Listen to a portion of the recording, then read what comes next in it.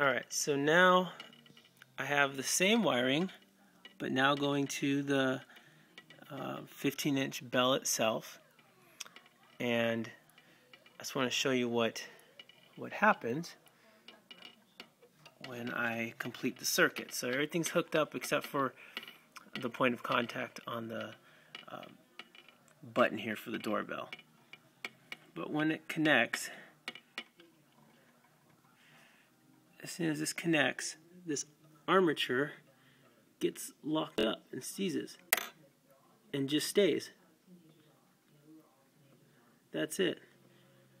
It doesn't release or anything. It has, the button won't affect anything with the situation. It's only until I release the wire that it does a cycle.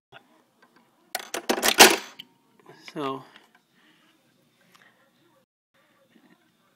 see, now the wire is all connected. When I press this button, nothing's happening. Nothing at all. It's lit, but nothing's happening. And it just seems like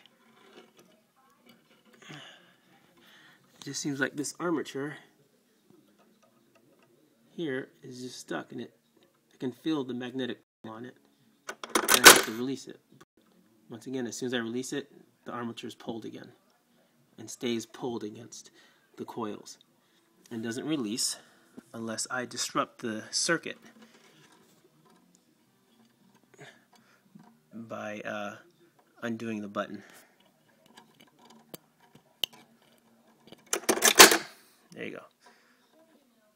Now it's been disconnected, and that's the only way it releases. And now the armature has dropped. So if you can help me with this, it'd be greatly appreciated. Thanks.